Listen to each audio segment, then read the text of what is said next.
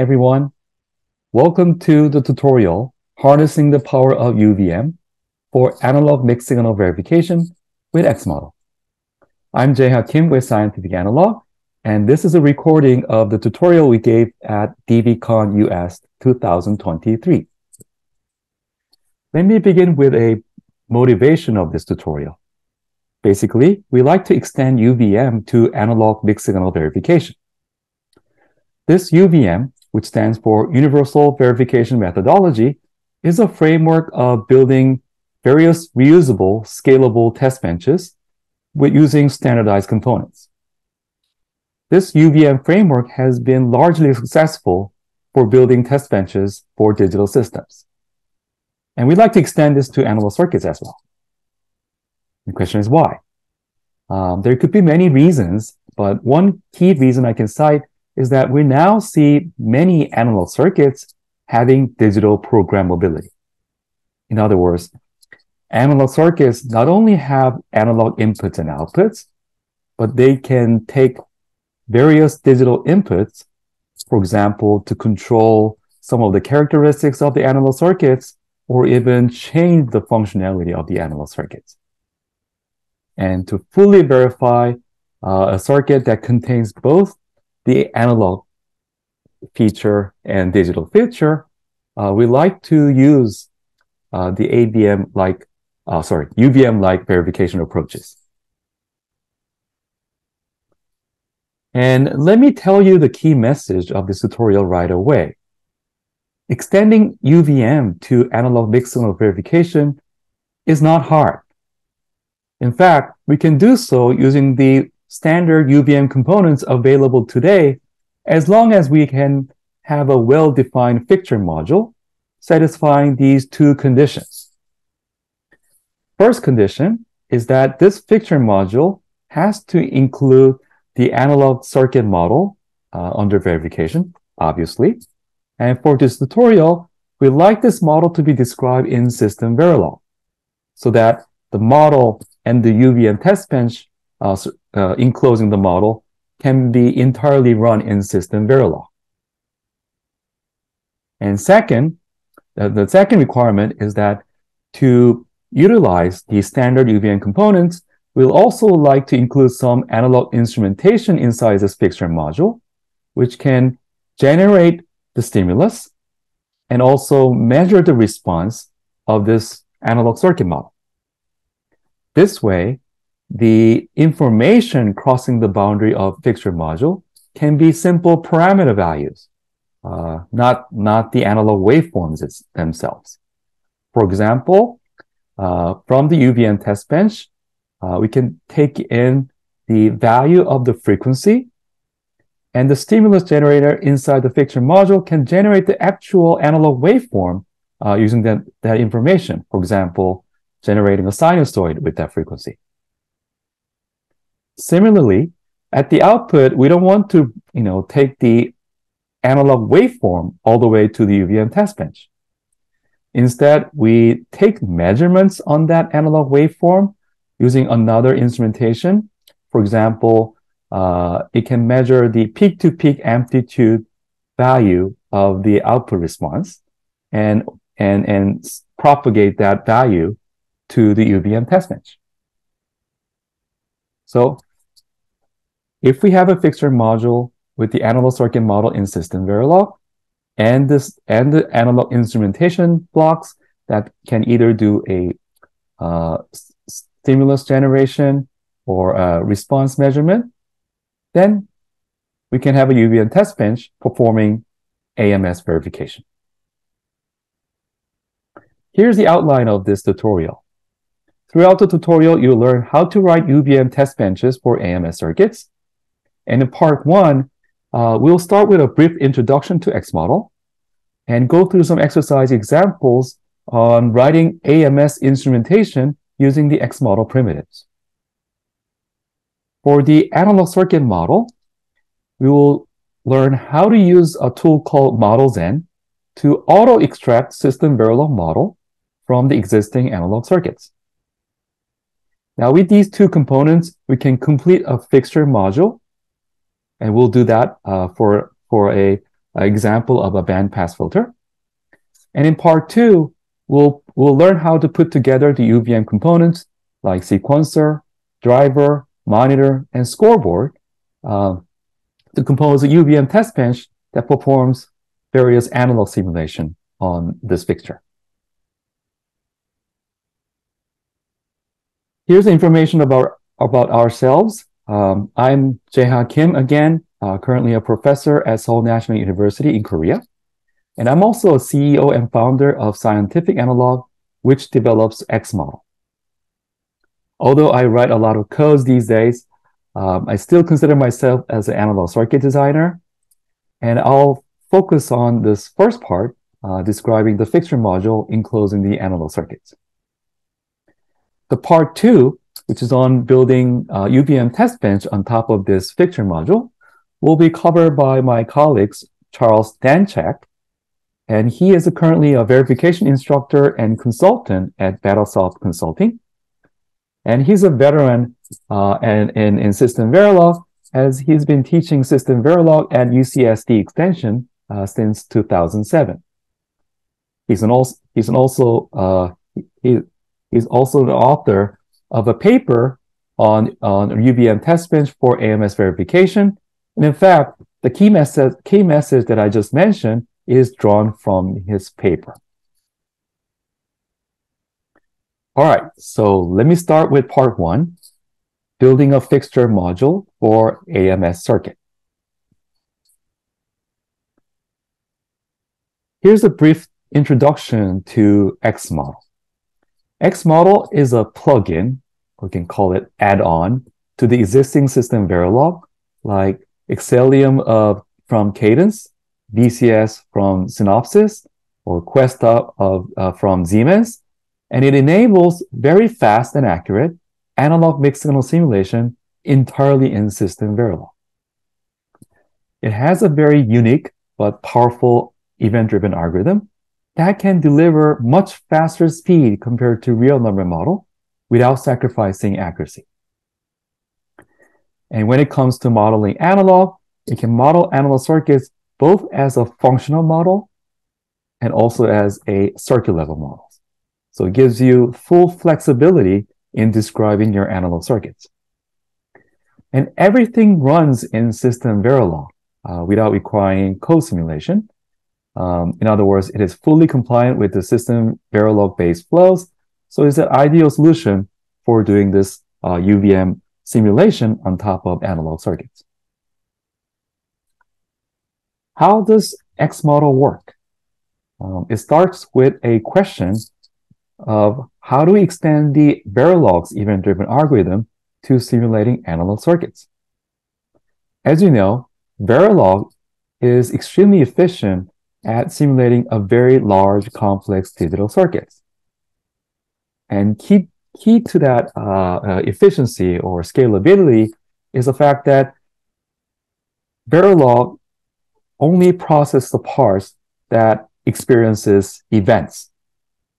For example, if a digital signal changes from 0 to 1, only the parts that receive that change will be examined and computed. And if it causes a change that it outputs, now those changes will propagate to the next block, and only those parts will be processed. So even when your system is really big, you only do the computation in parts, and that is the main key to its scalability. But for analog, extending this concept doesn't seem that straightforward, because even for simple analog circuits like this RC low-pass filter, and when it receives a simple change in its input, like a step change shown here, the output may not be a simple change. For instance, its output can be a continuous waveform, changing from one value to the other through an exponential decaying function. And oftentimes, people use a set of points here to express that waveform, which triggers not one, but a series of events. And that's the basic problem with most of the analog simulators out there, like SPICE, Verilog AMS, real number model. they all use the same approaches of expressing an analog waveform using a set of points. And in System Verilog, each value, each point over here will require an event trigger, an event to be triggered. And the more event you have to trigger, the slower the simulation becomes. XMODEL uses a different approach expressing the same analog waveform. And the first goal is to reduce the number of events required to express the waveform. To do that, each event not just indicates the value at the particular point, but it indicates the equation describing how that waveform will change after that event time. And it will only trigger new events when that equation has to change. The particular equation form that we assume is shown in the slide, which is basically a sum of exponential with the optional t to the n factor in front of it. Some of you may recognize that this is the equation, this is expression for a general solution of a linear dynamical system. And because of that, that time domain expression can be easily converted into a Laplace domain. And once your signal is expressed in Laplace domain, you can do a very easy computation to get the response of a given analog circuit. That is, you take the input Laplace domain expression and multiply that with the Laplace domain transfer function of your circuit. Then you get the Laplace domain expression for the output, which has the same form that we assumed before, which can be converted back to the time domain expression. And the key point here is that I only need to do this computation once when the input expression changes. In other words, you update the output equation only when the input equation is updated, and this is what we call purely event-driven simulation. So here's an example waveform that you can see the benefits of event-driven simulation or XMODEL. The top waveform is the waveform of ones and zeros, the digital waveform, driven by some transmitter. Now that waveform is going through a lossy channel. You can think of it as an analog filter, producing this second analog waveform. Now it goes through another filter, which can model a circuit called equalizer, producing another analog filter. Analog signal. Now these markers on the waveform indicate where the events are being triggered during the System Verilog simulation. And notice that the events on the waveforms are being triggered only when the corresponding input has an event. And there's no event in between. Still, by using the equation that I described before, which is contained by each of the event, you can still fully describe what's happening between the two events, and therefore we don't lose any accuracy. And because the number of events are so few, the simulation will be very fast.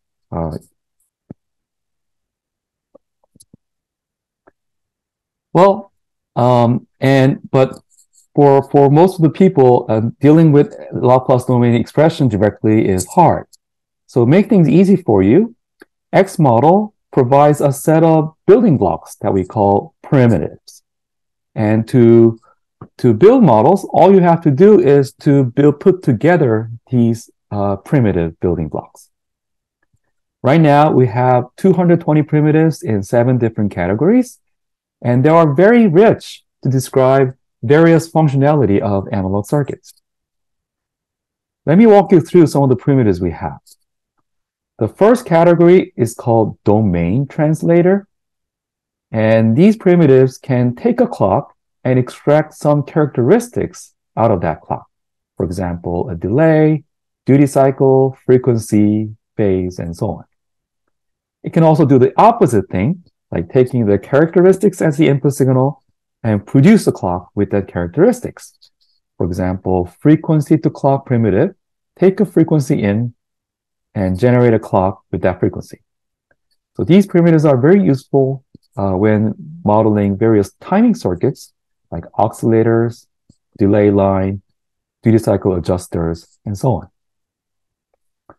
The second category of primitives called stimulus generators, and these can either generate analog stimuli, digital stimuli, and even replay waveform from the previous simulation.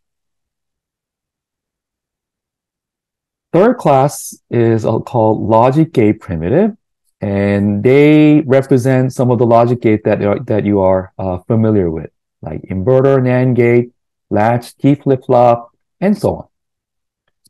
But don't take me wrong, that we are not trying to replace Verilog for modeling digital circuits.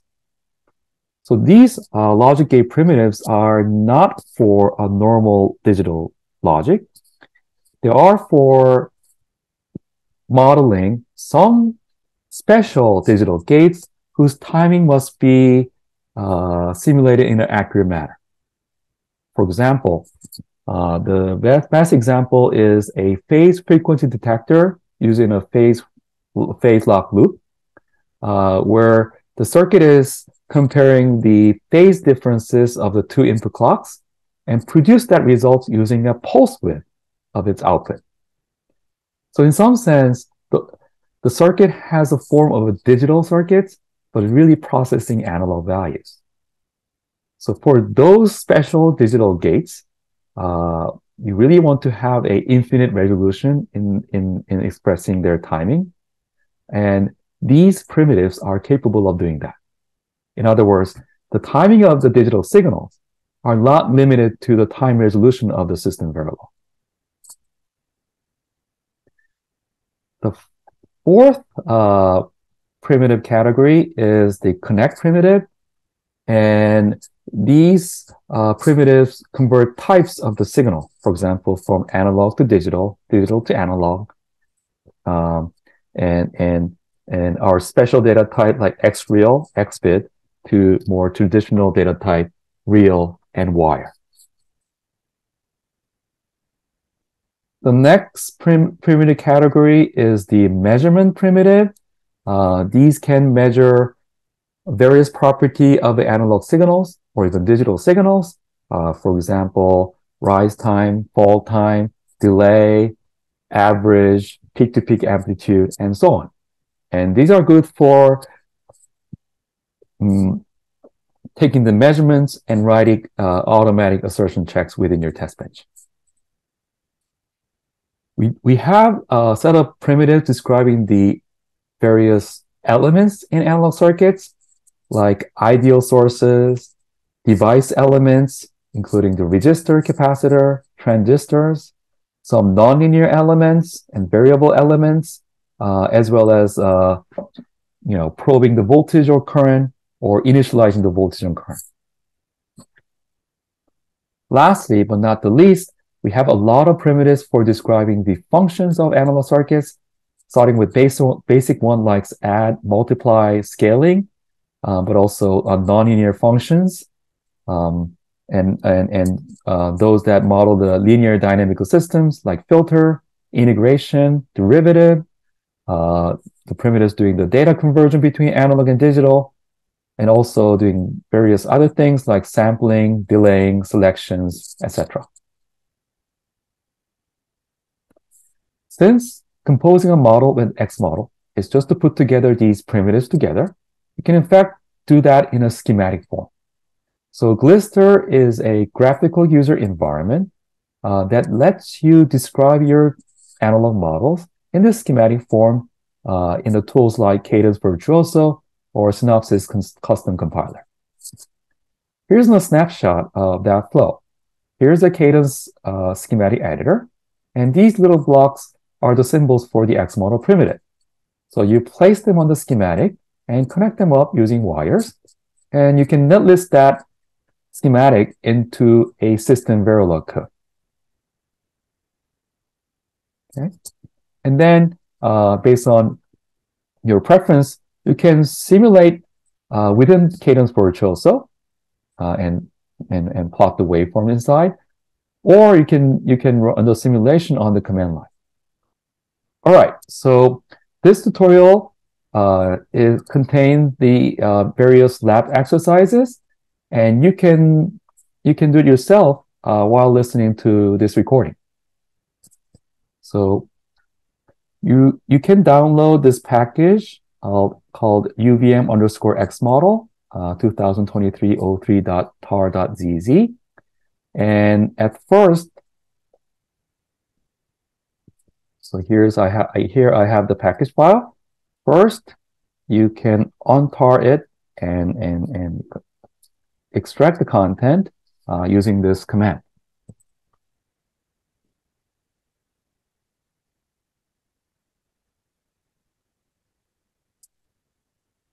Okay, now you move into that directory called UVM_XMODEL, source a setup script which defines some of the environment variable used by this tutorial.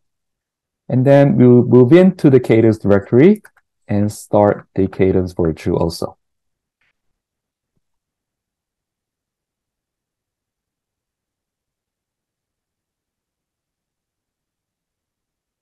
Okay.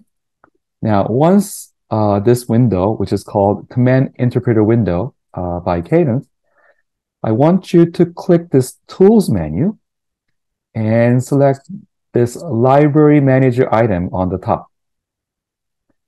This will open a Library Manager window, which lets you browse the design database based on the design's library, cell, and view. Before we start anything, I would like you to take some time browsing through the contents of this XMODEL_prims library, which contains the cells, each of which correspond to the XMODEL primitive. So here you see a lot of primitive cells available to you. And since there are a lot, one better way to browse them is to enable this show category options and click its category name one at a time. That way you can browse through the primitives that belong to the circuit primitive, connect primitive, domain translator primitive, function, logic gate, and so on. Okay. And for each of the primitive, let's say you'd like to learn more about what each of the primitive does, you can select that cell, let's say filter, which is the most basic one for describing functionality of a given analog circuits. Each primitive cell will contain this DOC view, the doc view, and when you double click on it, it will open a web browser describing what that primitive is and what kind of input and output it has, and also what kinds of parameter it can take. So this is a handy way of learning each of the primitive in more detail. And I also want to point out that you can view the same documentation command line from the command line by typing the XMODEL command. For example, you can give -H, which will give you this online help in general. We can also give an argument, for example, as give a name of the primitive, then it will display the same documentation text that you saw from the previous web browser.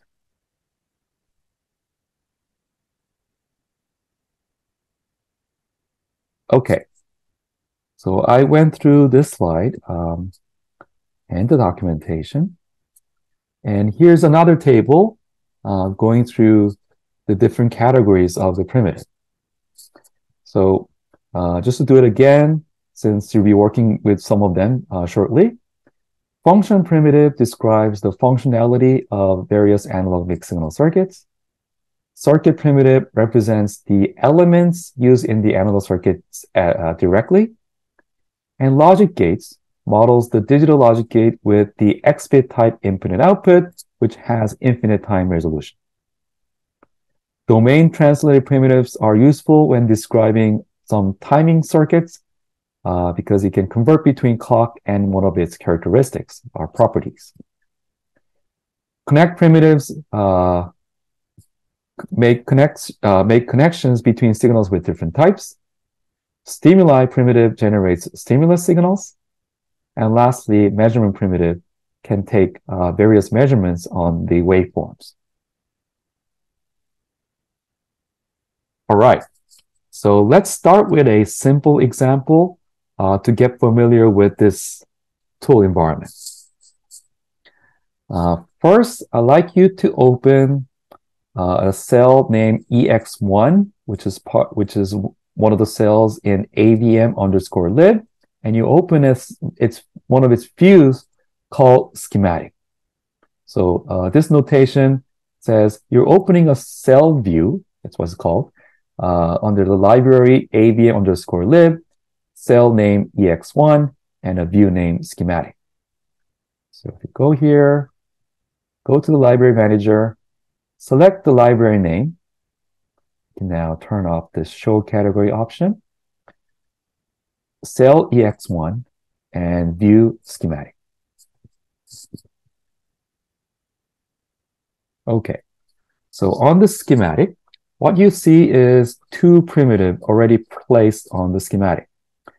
This one is called filter primitive, and right now it will serve as a fake dot, which will be later replaced by the real filter dot. And this one's called the dump primitive, which instructs the simulator to record all the waveforms into a file.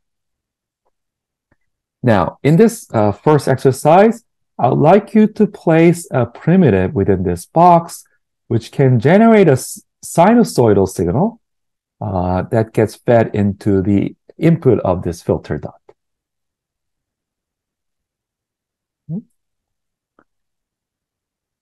And let me give you a hint, since it's your first time learning XMODEL primitives. Your answer is one of these stimulus generator primitives. So here you have a DC gen primitive generating DC signal, EXP gen primitive for generating exponential signal, sine gen primitive for sinusoidal signal, step gen for step, and a piecewise linear PWL gen primitive for expressing arbitrary waveform described in a piecewise linear format. Okay, answer is easy. Sine gen primitive, right? Okay, so we like to place a sine gen primitive within this box. And just in case you're new to Cadence Virtuoso, the basic steps of adding an instance to your schematic is you can select the create menu on the top, select this item called instance, or most of the commonly used menus in Cadence Virtuoso has a shortcut key. So you can also add an instance by just pressing a key I. When you do that, this window will pop up, and I can choose a library. You can browse a library or type the name of the library directly. In our case, we want to place a primitive instance, so choose XMODEL_prims. And our answer was sine gen. So place a sine gen primitive. And well, for the view, we like to select symbol. When you do that, you see various parameters showing up on the bottom. And you can, for example, you can type in the frequency value that you like. Now, when this is done, you click on the hide button on the bottom. And after that, you see that this yellow symbol shape is following your cursor. And you go to the place you want to drop the symbol and click once. That's it. This yellow symbol is still following your cursor in case you want to, place more instances, but we don't. So you press escape key to get out of that mode. All right, so here's one more important step. Every time you make changes to your schematic, and you want to run simulation with that, you have to click on this key called check and save. This will not only save the contents into the disk, but also make sure that you have made proper connections, and it will make those connections effective. Okay. Let me give you one more tips while we're at this. So let's say, for example, right now I set the frequency to 50 kilohertz, but let's say you want to change this frequency value to something else, let's say 100 kilohertz. You can do that by selecting the symbol and do a right mouse button click and select Properties item. Or you can just press the key Q, which is a shortcut key for this menu. Then now you'll see this Edit Object Property window popping up. And now you can make some edits on the parameter values. For example, 100K. Okay. Of course, whenever you make changes, don't forget to click on check and save.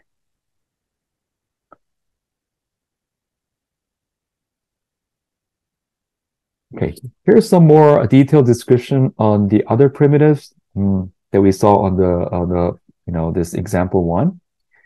For filter, this filter primitive models a general linear analog filter. And you can specify arbitrary filter characteristics using its gain, pole frequency, and zero frequency. For example, in our example, this filter primitive models a bandpass filter, which has two poles, one at 15 kilohertz and the other at 150 kilohertz. And you specify these frequency by listing each of the real part and imaginary part of each of the poles. Yeah, so this zero number is for the imaginary part of that pole frequency. This bandpass filter also has a zero, in this case at a DC, which is 0 hertz. So that's why we have two zeros here, one for the real part, the other for the imaginary part. And this will specify a bandpass filter with a passband ranging from 15 kilohertz to 150 kilohertz.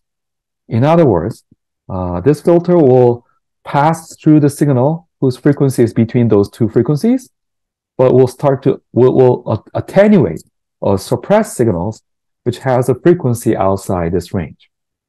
You'll be able to confirm that in a moment.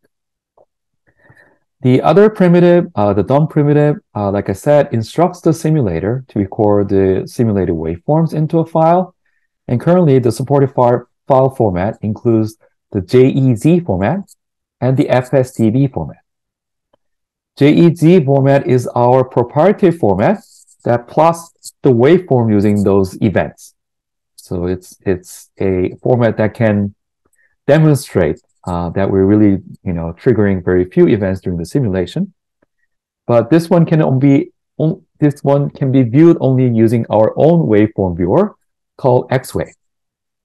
So to support people who want to keep using their own favorite waveform viewer, we can also record our waveform in FSDB format, which is a very popular format supported by many waveform viewers out there. All right, so with this model schematic, let's try to generate the system Verilog netlist or the XMODEL netlist from it. The basic procedure is to first open a XMODEL testbench editor. We can go to the cluster menu and select this Open Testbench Editor item, or you can also just click on this icon which says Open Testbench Editor. Okay. And in this example, we're just running simulation directly with this schematic model. Like the schematic is basically our test bench because this sine gen is producing a signal which is the input to our dot. And we have also these essentially instruction to record all the waveforms. right? So in this case, you can directly run simulation with the schematic view. And here on the simulation tab, you can choose one of the simulator you'd like to use. In this recording, we'll use Excellium, and you can set the simulation time scale, and some extra options if you like to use them. Okay. Now, to generate netlist from the schematic, all you have to do is to click on this icon which says Generate Netlist. Then on the command interpreter window, it says model has been successfully returned to some directory. And you can view that netlist by clicking this icon, Display Netlist. And it opens up a text editor showing the contents of the netlist. Here you can see that the signals on the waveform are being declared as an XReal type because they're both analog. And we have two primitives, one for the sign gen, the other for the filter. And we have this initial block because we placed the dump primitive on the schematic. So these two commands, XMODEL_dump file and dump bars, are the commands to tell the simulator to record the waveforms into this file. Okay. Now that we have saw that our signals are using some special data type called XReal, let me tell you what kind of signal types the XModel uses. XModel introduces two new data types. One is XReal, the other is XBit. And XReal is for expressing the continuous time analog signals in the event-driven format. Basically, those format that uses a few number of events to describe the analog waveform using the equation expression. The other type is XBit, which represents a timing accurate digital signals. Again, these are digital signals whose transition times, the resolution of expressing the transition times are not limited by the time step of the system Verilog simulator. As you well know, time in system Verilog is quantized. In other words, time can only be an integer multiple of those unit time step, or called time precision. But for some special logic gates that are the digital gates that I mentioned before, like the frequency phase detector of phase lock loop, you really want much finer resolution in expressing their timing. And XBit has the capability of doing that. So for those timing sensitive signals, you can use the XBit type. And when you compose this model schematic, some of the signal may be digital, some others could be analog. And the Glister has a capability of automatically detecting the type of each signal. So we'll declare the right type in the generated netlist. And in case you connect two signals with different types, it also knows how to insert connectors that can convert the types so that they can course with each other. All right, so let's now try to run simulation with this system Verilog code. Basically, you can run simulation by clicking on this icon that says Run Simulation, and you can view the waveform by clicking this icon that says Plot Waveform. Let's try to do that.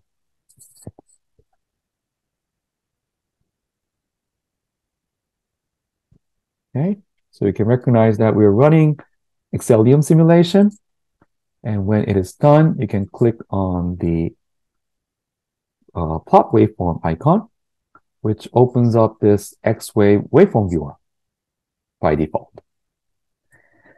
To plot the waveforms of the signal, one way is to click on the signals on the schematic, and the X-Wave will open up the waveforms of each of the signals.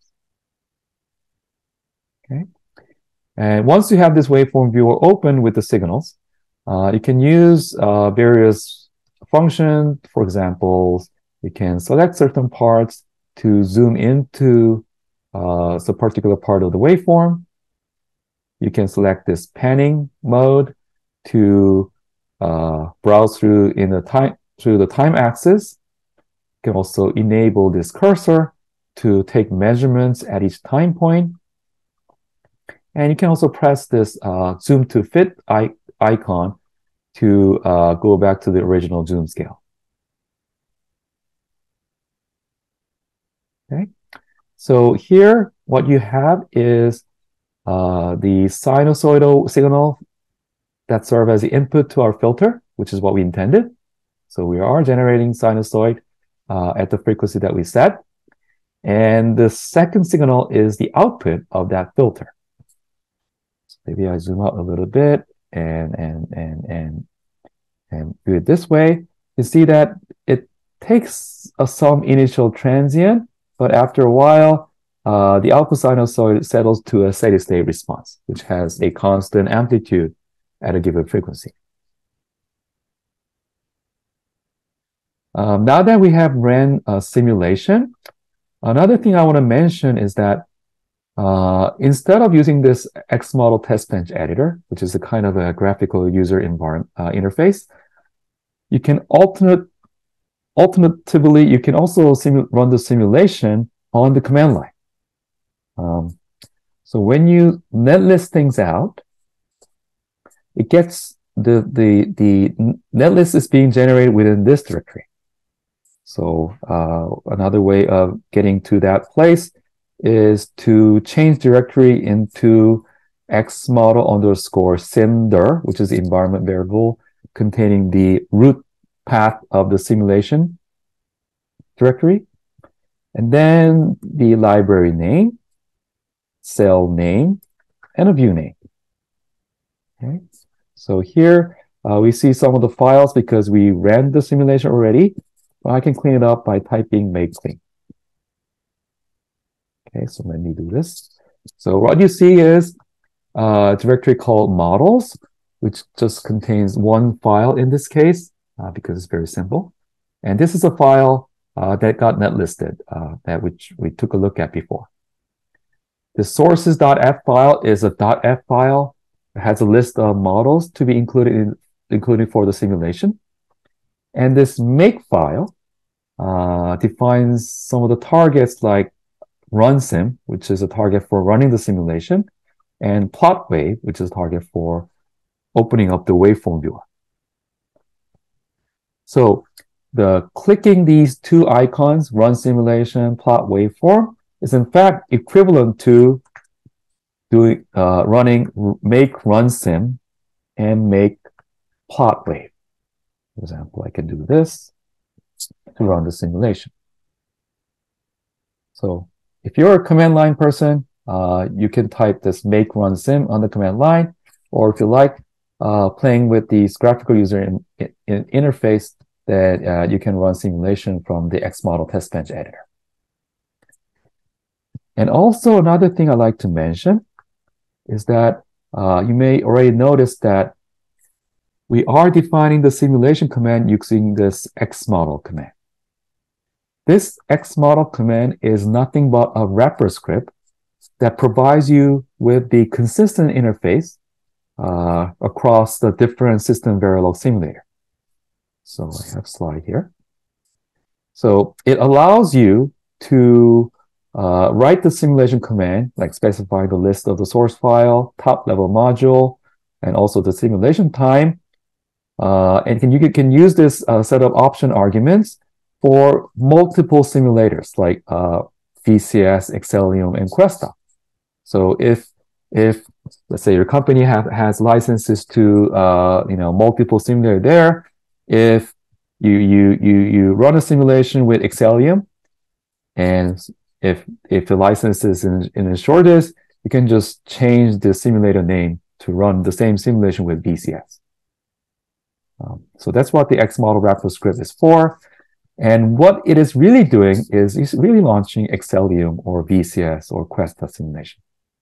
And you can view the actual command being used by giving this -- command option For example, for example, let's say here's a command for running some simulation with Xcelium, and you can give a -- command option. Then it displays the actual command that the XMODEL command will use to run the simulation. So in this case, it's using xmverilog to first do the compilation and elaboration, and using another xmverilog in the next step to run the simulation itself. And if you switch the simulator name to VCS, you can see that it's now using a different command, this time the VCS command to run, to perform the elaboration, and simv command to run the simulation. All right. So hopefully this will give you an idea on what XMODEL is. It's really nothing but an add-on. Basically, it has, when it runs a VCS or Xcelium or Questa simulation, it adds this .f file, which contains the list of XMODEL primitive. And there's another thing, which is this SO file. It also links the simulation with this shared library, which contains the definition of the DPI-C function, which can be called from some of the XMODEL primitives. So in some sense, so in this way, running XMODEL are fully compliant with the system Verilog, and it's not hard to believe that everything that runs on system Verilog can be run with XMODEL. Okay. Yeah. So I think I ran the simulation with a different frequency, but for each input with different frequency, you'll find that the output may have different amplitude response. So for example, at 5 kilohertz, it has a 655 millivolt peak to peak. And I would like you to take some time and run this simulation multiple times while changing the input frequency. And this way, you'll find out two things. First, you'll learn what a bandpass filter is. So bandpass filter will pass the input within certain frequency range, but it will suppress the input at a frequency outside that range.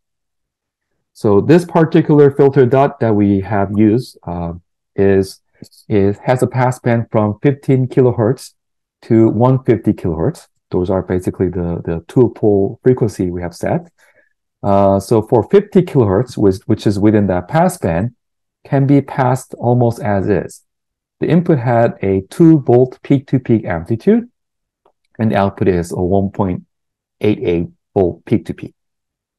But when the input frequency is outside that frequency range, for example, at 5 kilohertz or maybe at 500 kilohertz, now the filter starts suppressing the amplitude. So instead of like 1.88, close to 2-volt peak-to-peak amplitude, you're now seeing a much smaller amplitude, like 655 or 595 millivolt peak-to-peak. So this is the first thing you'll learn from this exercise. Second thing is, you will probably find this process very tedious. Like, you have to change the input frequency manually. You also have to, measure the peak-to-peak amplitude either by eyeballing the waveform or by moving the cursors around, and which is which is very tedious. And hopefully that serves as a good motivation for you to learn the rest of this tutorial. All right, so let's try to automate this process. And in lab exercise number 2, we'd like to build an instrumentation that take a real type input called freal and produce a sinusoidal signal having that frequency. having f real value as its frequency. Okay. And in this example, I would like you to fill in these two boxes with each with a primitive to complete this instrumentation. Okay. First, I probably need to give you some better explanation on what I'm trying to do here. So on the left, f real, which is a real type signal, having the frequency value, comes in. And first, we use a real to x real primitive, which is one of our connector primitive, to convert its type to x real, because that's the proper type, proper input type of most of our primitives. Next, that signal it drives a integral modulo primitive, and we use this to produce a sawtooth wave that has an amplitude of 1 and a period of inverse of f. Okay, how does it work? Well, this primitive basically performs a time integration of the input and take a modulo operation on the result before driving the final output. So when the f comes in as the input, it takes a integral of that, so you get a linear ramp with a slope of f. So when it starts from 0 at time 0, it will reach at 1 at time equal to 1 over f. But beyond that point, it also performs a modulo 1 operation, so the value wraps down to 0 and start again. So this is how it can generate a sawtooth waveform. In the next primitive, which you have to figure out, we like to scale the magnitude of this sawtooth waveform by 2 pi. And the resulting signal is basically a phase signal sweeping through a range from 0 to 2 pi. Now with the primitive here in box B, we like to take a sine function of that phase input so that we can now produce a sinusoidal signal with that frequency and the amplitude of 1. Lastly, we'll use a polynomial function. In this case, this is describing a first order equation whose first order coefficient A can scale the amplitude, and this offset B, the zero order coefficient B, can set the offset, the center point of the sinusoid. Again, let me give you some hint here. You can find your answers in this list of function primitives of XMODEL. Here, the scale primitive does a scaling of the input. Power computes the input raised to the power of k. Deriv primitive computes the derivative of the input. Here, PWL function computes the arbitrary nonlinear function expressed in a piecewise linear form. And there are other function primitive that can compute the absolute function of the input, sinusoidal function of the input, sine function of the input, exponential function, and a square root of function of the input. Have you figured out the answers? Great. For the first box, where we want to scale the input by a factor of 2 pi, you can use a scale primitive. And for the second box, you can use the sine function primitive. Let's do that together. Okay.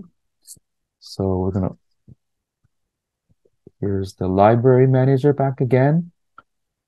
Open EX2 schematic cell view. And here's the template that we have prepared for you. At the first box, in the first box, we want to place a scale primitive where the scale factor is 2 pi. And for the pi, you can use this constant named m_pi. This is a predefined math constant for the pi. Okay. And for the second box, you can place sine func primitive. And I can see that you can use either sine function or cosine function. It doesn't matter. We'll leave the rest as is. That's it. And don't forget to click on the check and save. And this last polynomial function primitive will scale the amplitude by 0.1. So the highest value will be plus 0.1. Lowest value will be minus 0.1. So we'll have a peak-to-peak amplitude of 0.2, and which is centered at this offset point, which is 0.8. We choose this bias point because in the end, it will be the proper bias point for the actual filter dot. Okay, so in this schematic, this output, which is actually named in, is fed into the input of our fake filter dot. All right, so now we are ready to run the simulation, except that to run a simulation on this model, we need one additional thing. It's mainly because this model, or at least this module requires an external input, which sets the frequency. So we need to have a top level, higher level test bench, which can feed in the frequency value into this input. So to do that, we have prepared I'd like to introduce a XMODEL test bench view, and we have already prepared an example for that. So when you open a test bench editor, select TB. So this is what we call XMODEL test bench view. So in fact, schematic is one of our test bench view as well, but it's limited to the case where you run the simulation directly out of the schematic view.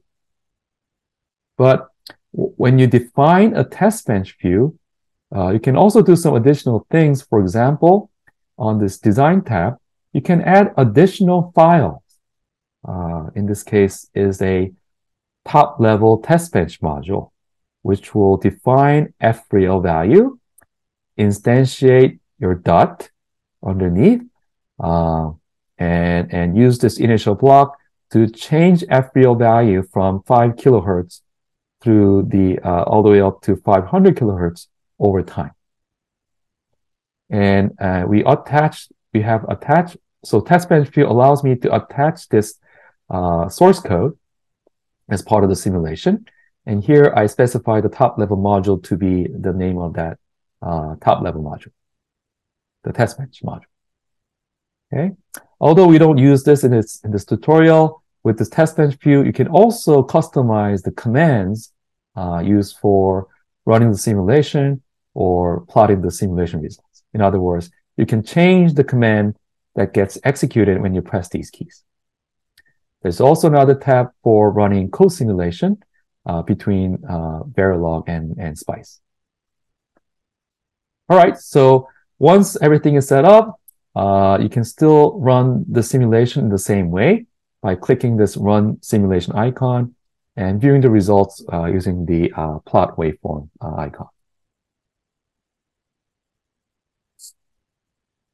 Okay. Now start the waveform viewer.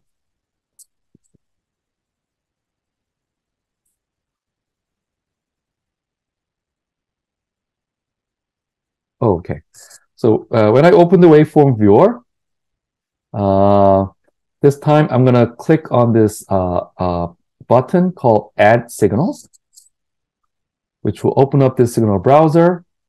And you can find the signal that you'd like to plot by browsing through its hierarchy. So since we're now using one upper level test bench, the signals that we'd like to see is within this fixture module, which is the instance of the EX2 module. So let's see if f real is changing as we want, and it gets converted into a sawtooth, scaled to phase, converted to sine, and then scaled and shifted to the input of the filter, and here's an output. So let me walk you through again. So first, you see the frequency value that changes over time. And in response to that frequency value, the integ underscore mod primitive generates a sawtooth waveform with that frequency, but the amplitude of 1.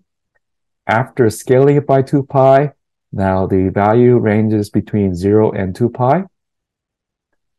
And after the sine function, you get the sinusoidal function coming out. And now what you see is the frequency changing with the f real value. And then after the polynomial function primitive, it's scaled to have the center point of 800 millivolt and the peak-to-peak amplitude of 200 millivolt. Now, what you see is the response of the filter to that input sinusoid. And as you can see, as the frequency changes from 5 kilohertz all the way to 500 kilohertz, the amplitudes gradually goes up and then comes down. And this is probably an easier way to learn a bandpass filter, that when the frequency is within the passband, there's no attenuation of the signal. But if the frequency is outside the passband, the signal does experience attenuation. All right, so let's move on. Here's some brief description about the XMODEL test bench view. Again, it can define test bench settings, such as the customized set of files and commands. And this is the waveform that we have looked at already. Now, lab exercise number 3. And in this exercise, we like to build the instrumentation that can measure the response of a dot. And for this particular example, I'd like you to place a proper primitives in these boxes that can measure the peak-to-peak amplitude of the filter's input and output. To do that, I need to tell you a bit about the measurement primitives of XMODEL. So as I said before, we have a lot of primitives that can measure, that can do automatic measurement on the analog signals. And this is mainly for writing automated test bench that measures some of the characteristics of your analog signals being simulated and do a check whether they are within the expected range. That way you don't have to eyeball waveforms or do the measurement on the waveform manually to make sure those are correct. So our primitives in turn are classified into 2 subcategories. Those that has a name starting with trig underscore, and the other ones that start with a mez underscore. And in fact, you can combine these 2 types of measurement primitives to describe a variety of measurements you can take on analog signals.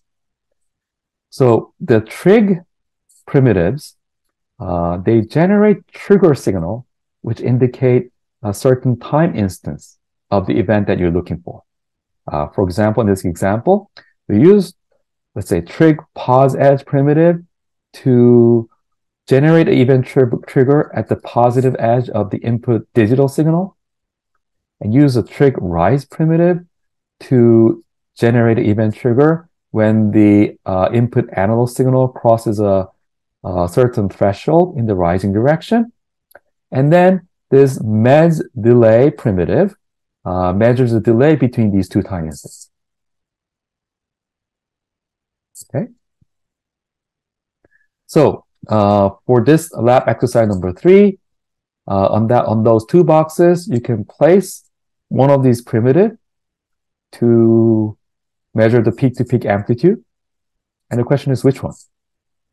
Here we have measure value primitive for taking the value at one particular point. Measure average computes the average of the input between these 2 time instants. Measure peak-to-peak measures the peak-to-peak amplitude, peak-to-peak value of this input signal between within the interval marked by these 2 time instants. Mez RMS measure the root mean square value, and measure delay measure the delay between the 2 time instants. Okay, answer is measure peak-to-peak. Okay, let's do that again. Let's do that together. So you open AVM lib, EX3, schematic view here. And we want to place a MES peak-to-peak primitive, MES underscore PP. So this symbol takes an input from the left side and produces the output to the right side. And on our schematic, we want the input to face up and an output to face down. That means we have to rotate the symbol. And to do that, you press the rotate button. Guess it's going in the opposite direction, so I press it twice more. And then it's in the right direction. Input facing top, output facing bottom, and this trigger input is on the left side. Okay, and I press once more to place another instance of the measure peak-to-peak. This is it. So this measure peak-to-peak primitive measure the peak-to-peak amplitude of the input and output sinusoid of this filter block, a filter dot. And the measurement is being triggered by this trig rise primitive. So remember, this polynomial function will center the sinusoidal signal at 0.8 volt. And this trig rise primitive triggers the signal whenever that input sinusoid crosses that center point in the rising direction. In other words, this trigger is being triggered, this trig signal is being triggered every period of the sinusoid. And you might find it curious that we're driving both the from input and to input of this measure peak-to-peak primitive with this trig signal. By doing this, you're saying that I'm not taking this measurement only once. I'm actually taking repeated measurements every time there's a new, so I'm taking this peak-to-peak measurement every period. In other words, every period I will measure the peak-to-peak amplitude and update my output response, output signal, output value here. Okay. So since the from and to trig inputs are being triggered every period, these measure primitive will update its peak-to-peak output measurements every cycle, every period of the input sinusoid.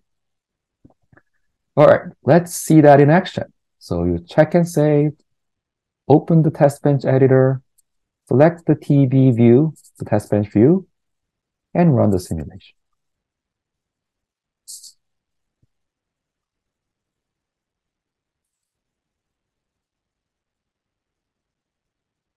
Okay, you can now open the waveforms.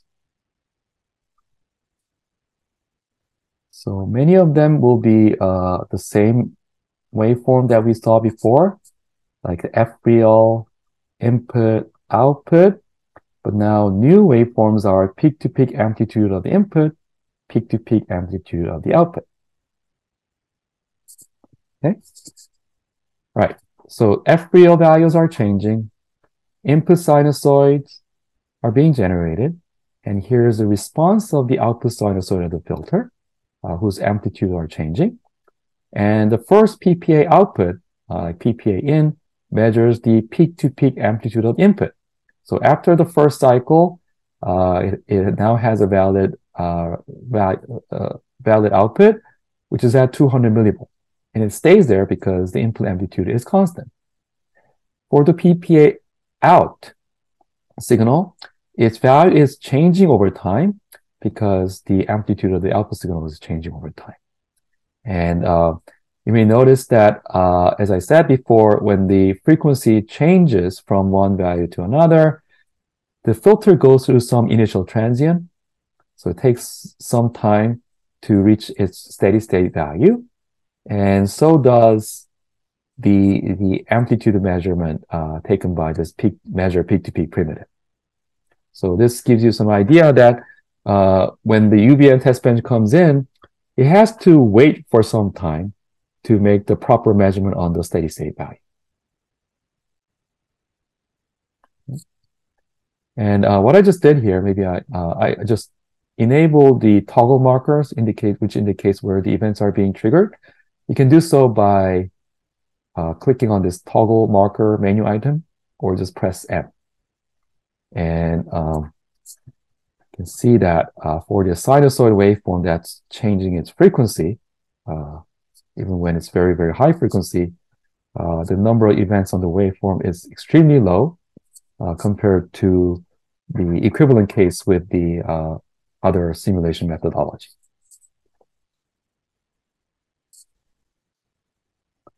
All right, so that completes lab exercise number 3, where we have now built another instrumentation for taking the measurements of the output signal. Okay, so now what we want to do is to model the filter. So far we used the fake dot, and we want to replace it with the real dot. To talk about that, I'd like to briefly discuss on 2 ways of modeling analog circuits. Largely, you can model analog circuits either in a signal flow model or in a conservative system model.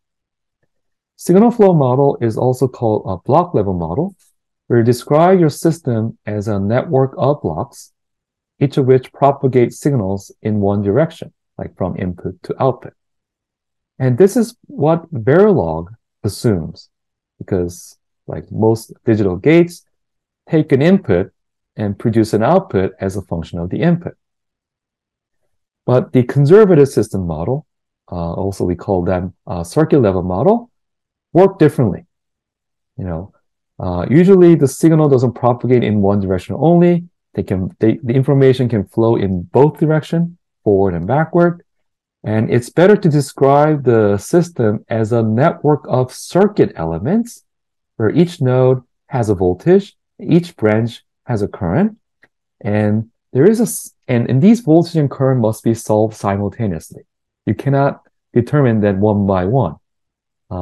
So the way of doing that, you set up a circuit equation using the Kirchhoff current laws or voltage laws, and also the terminal equations governing the voltage and current of each of the devices. And then you solve that equation to determine these voltage and current all at the same time. And this is what SPICE assumes for analog circuits. And naturally, we do see a lot of needs to have these circuit level models in your system Verilog model,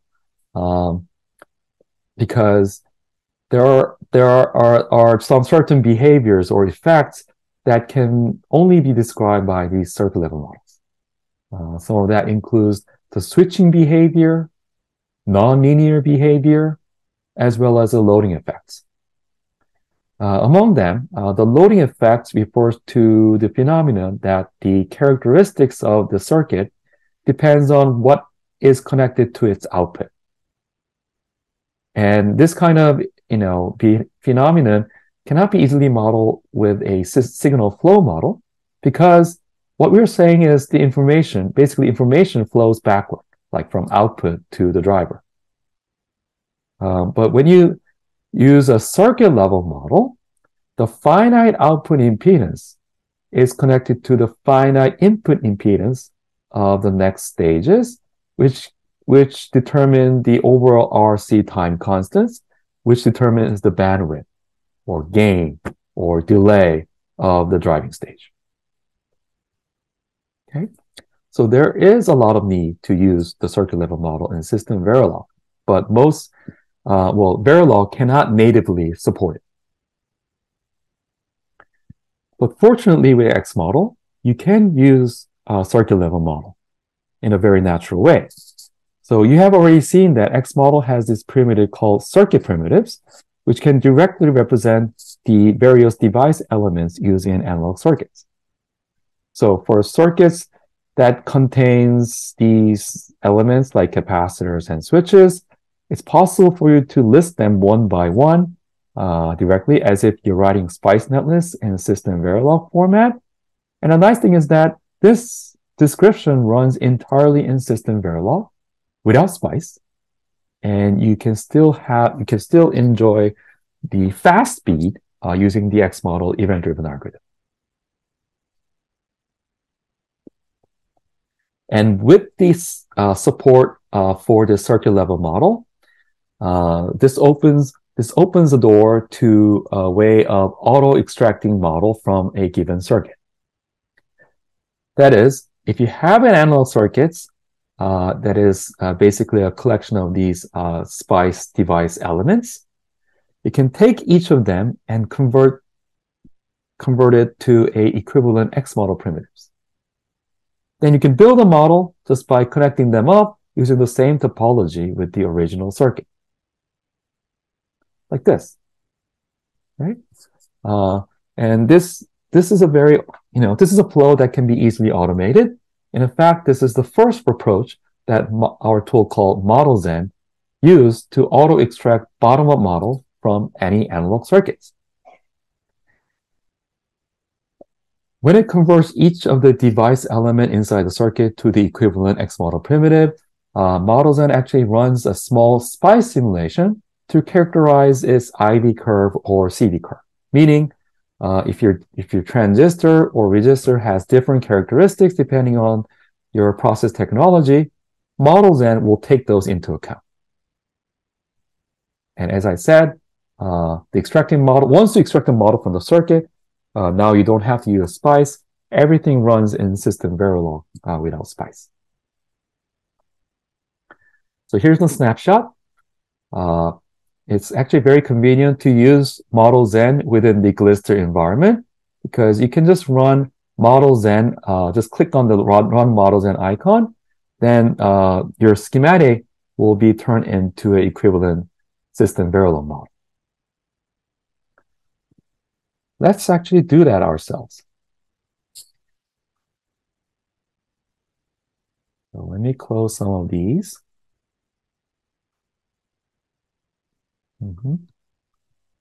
Okay. So in the AVM lib library, that's the library we've been working with.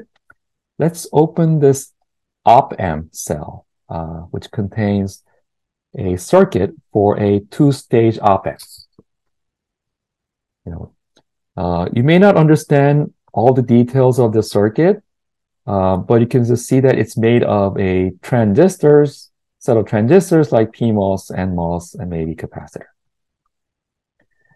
And even though you don't understand the full details of the circuit, you can still generate model from this circuit just by clicking, going to the Glister menu, selecting the item Run ModelZen, or clicking the same icon on the right.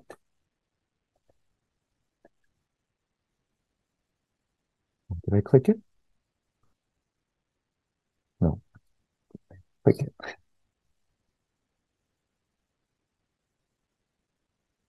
All right. As a first step, what it does is extracts SPICE or spectrum netlist from your schematic. And this is the netlist it has just extracted. And it is just asking for your confirmation to run. And from this window, you can see various options available for ModelZen, although we're not going to change any of that in this tutorial. Okay, so click OK to let ModelZen run. And what it does is it has identified 10 unique devices with different parameter set. And for each of them, it's running a SPICE or spectral simulation to characterize their IV or CV curves. And once everything's done, we will build models which gets imported back to this virtuoso design database as an XMODEL view of that cell. So let's open that. Here you see the automatically generated model for this op-amp circuit. And you can see that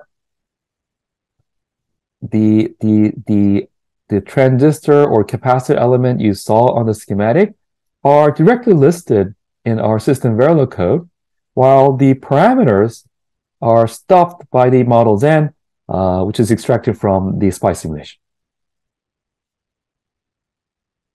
Okay. Yeah.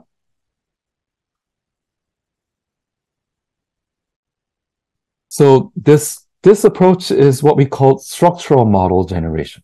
It's called structural models because you're not really trying to figure out the functionality. We're just creating the model with the same structure and rely on the fact that if you do the right thing, then the resulting model will always work correctly. This has some advantage, but the disadvantage is that the complexity of the model that you generate is the same as the original circuit. Like it has the same number of transistors as in the circuit. So the speed that we can achieve is somewhat limited. It's only 3 or 4 times faster than SPICE simulation. So to improve the speed of the simulation with this auto-extracted model, we introduce what's called user-defined model interface, in short, UDM of Model Zen. And this lets you select certain parts of the circuit and identify that as, oh, this is a voltage reference generator. This is an amplifier. This is an oscillator. This is a logic gate, and so on. And for those parts that have been identified, Model Zen won't try to model them as at the transistor level. Instead, it will characterize that part as the circuit that you just identify and generate a higher abstraction model, like the model that will generate a voltage reference, or just the model that will amplify the input signal with using a simpler components in the model. And of course, the parameters controlling the characteristics, like the output voltage value or the gain or bandwidth of the amplifier, will get characterized through the SPICE simulation, so you can still achieve a very high accuracy in the simulation. So here's one example, which I'm going to use using one of the components in this bandpass filter example, which is a BPF underscore control. Okay. So to show how you can do the mapping from scratch, let me delete this for now. And so what the circuit is it's basically like a decoder logic that takes a set of external digital inputs and process them to produce a set of digital signals that are used by the analog circuits in this bandpass filter example. And what we see here is a set of NAND gates and inverters, which is basically a combination logic. So instead of telling Model Zen to model these at the transistor level, you can select it. Well, first, you have to check and save, make sure that all the connectivity are up to date. And then you can select the part that corresponds to the combinational logic. Sometimes it could be not the entire circuit, not the entire cell, it could be part of the cell. And then click on the right mouse button, choose Model Zen properties. And it will open this window on which you can make a selection to one of the UDM model that the circuit corresponds to. Here, I want to choose a comb logic UDM, which models a combination logic. Okay.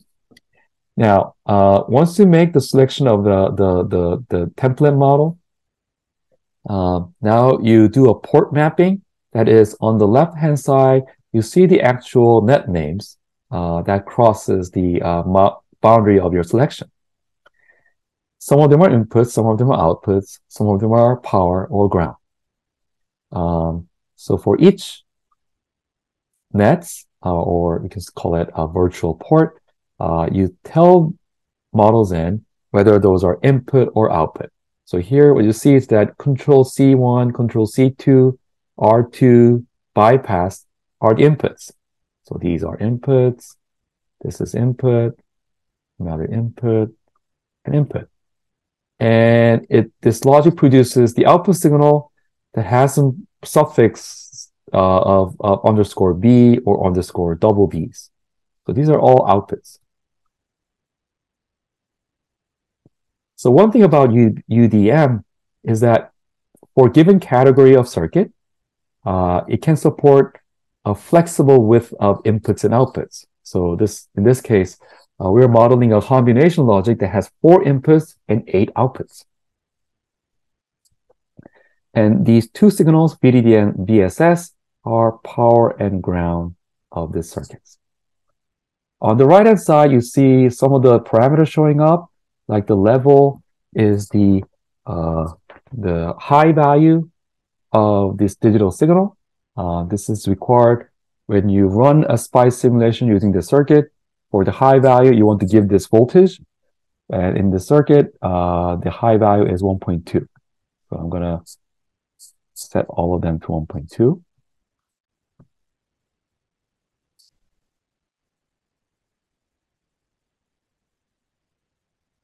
And the VDD of the circuit is, of course, 1.2.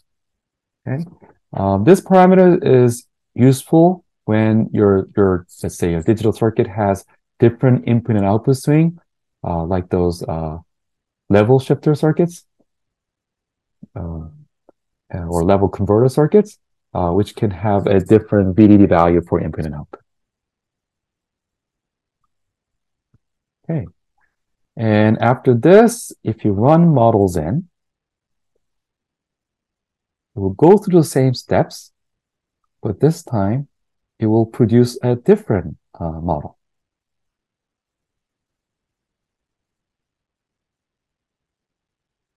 Okay.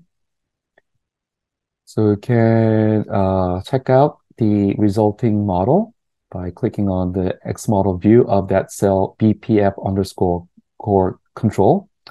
So the BP underscore control contains a instance, which is defined right below, which is essentially a Verilog RTL that describe output as a function of the input using this lookup table. Okay, so obviously this model will run much faster than the same model described in transistors. Okay, so at the top level, okay, so let's go to the bandpass filter, the circuit that we like to model. So here's the top level view of the programmable bandpass filter circuit. So basically the bandpass filter circuit is based on an op-amp, and at the input path, there is a series combination of the resistor and the capacitor. And the feedback path, there is a parallel combination of the resistor and capacitor. And this configuration is to have a bandpass characteristics. And the frequency that determines the starting frequency and the end frequency of the passband are set by the resistance or capacitance value on these paths. And there are that are digitally adjustable using these control signals, the digital control signals. Okay, and those control signals are being generated by the control block that we have seen before. And some additional block will include reference generator and an additional switch that can bypass the input to the output when the bypass control signal is high. So this one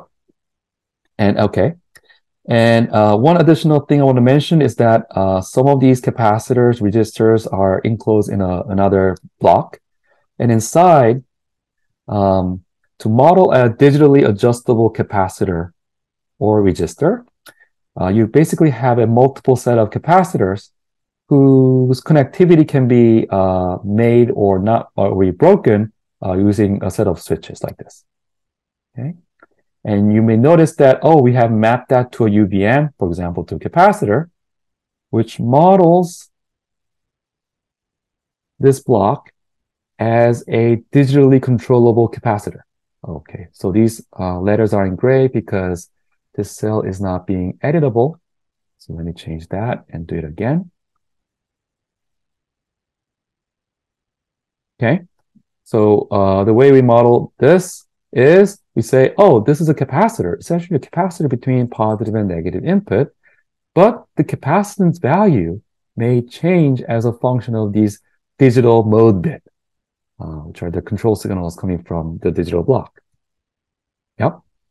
And you'll find later that this block will be mapped to a simple capacitor whose capacitance will change as a function of the digital input rather than like these multiple devices at the transistor level. So again, we're using UVM to extract the higher abstraction level. But with all that being done, generating model from the circuit is extremely simple. You just go to this menu, run model gen.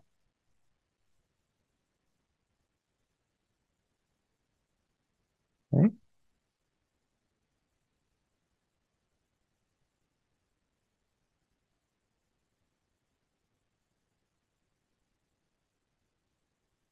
Yeah, done.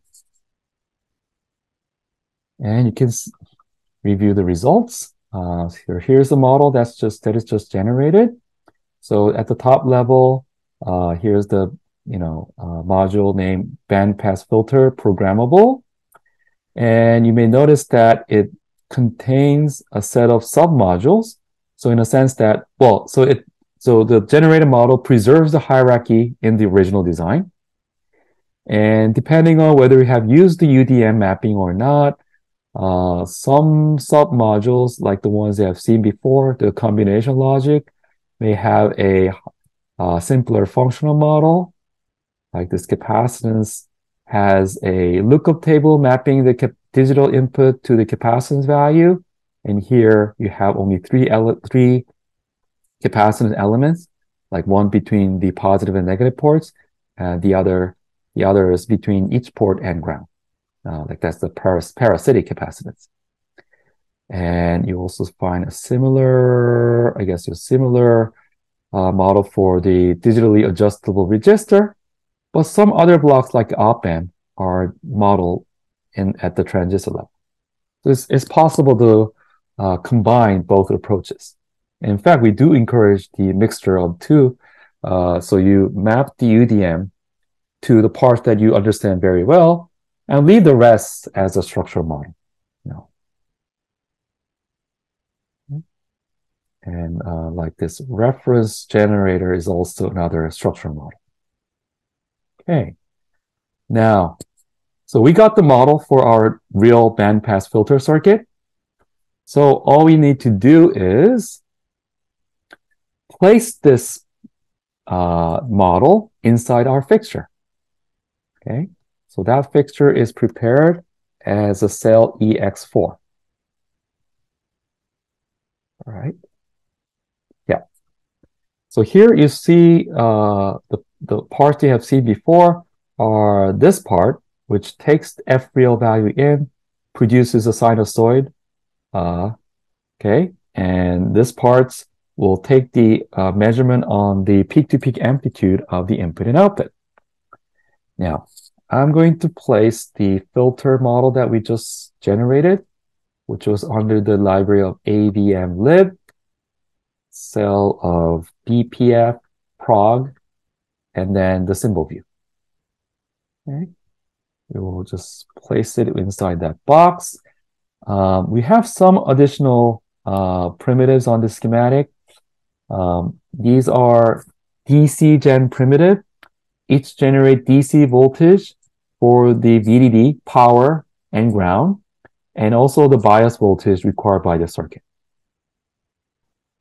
This bandpass filter has some digital programmability, like a way of choosing cutoff frequencies by changing the R and C values, and also there is like a bypass switch and so on. But for this tutorial, we're testing this circuit at one fixed mode. So their control bits are being fixed at some value. And to do that in the schematic form, we're using a const underscore bit primitive, which just feeds the constant digital value to this signal. All right. Okay, so after that, you choose check and save. To run the simulation, open the test bench editor, select TB view, run the simulation.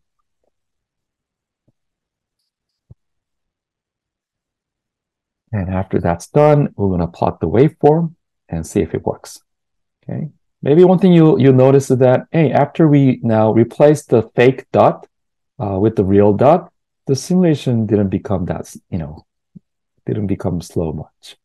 Actually, it's about the simulation time seems to be about the same.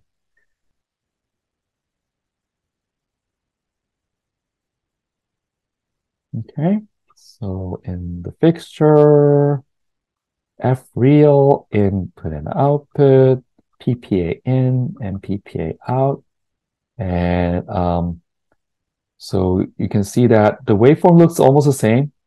What's slightly different is this output waveform because now it's coming out from the real dot.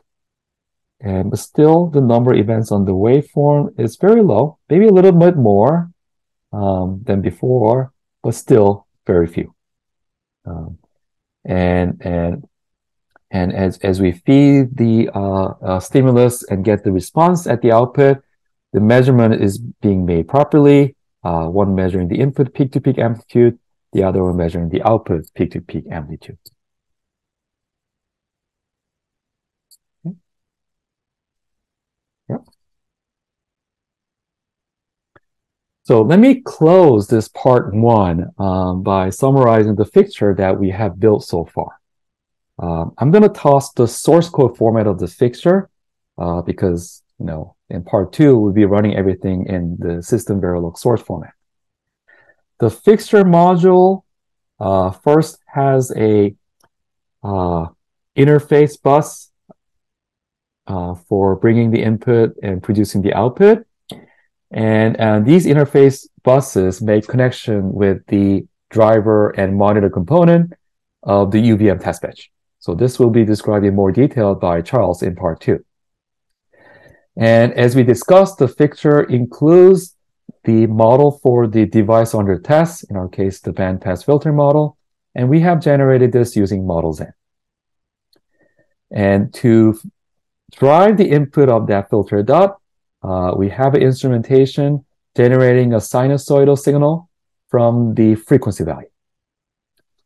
And then the second instrumentation we used was on the output side, which takes the measurement on the peak-to-peak amplitudes of the input and output. This fixture module contains some additional thing. For example, the set of DC gen primitives for the power and ground and bias. And there's some sequencing signals in order to indicate the timing for feeding the next input and also indicate the timing for the UVM test bench monitor to grab the results from the fixture. So the more detail will be described by Charles in the part two, but basically the input, the UVM test bench will feed a input called packet clock. And at the positive edge of that packet clock, the new F real value will be given. And starting from the negative edge of the packet clock, this fixture will start the measurement. In other words, it will start looking at the sinusoidal signal coming out of the filter. And every time that sinusoidal signal completes a period, a signal called trig or tick will toggle. And since there is a finite period of transient before the output amplitude settles to the steady state value, we wait until 5 periods are completed. That's when the tick toggles 5 times. Then we will trigger the talk signal, and talk signal will tell the monitor component of the UVM test bench to grab the peak-to-peak amplitude values from the fixture. Okay. All right, so this is part 3, and let me summarize what we have learned here. We learned how to build a fixture module, which is a key component of extending UVM to analog verification. And this fixture module contains 2 things. One is the AMS circuits under verification. And we wanted to model this in system Verilog to keep everything within system Verilog. And the fixture module also includes analog instrumentation, either for generating the stimuli or measuring the responses of the dot. And to do these, first to come up with the model for our circuit under test, we use Model Zen to auto-extract system Verilog models from the circuits. And we learned how to put these primitives together in a Glister environment, compose some of the analog instrumentation. So our fixture is ready, and the next step is to build the UVM components around it to complete the UVM test bench. Okay. Well, thank you for your attention for this part 1, and now I'll hand this to Charles for part 2. Thank you.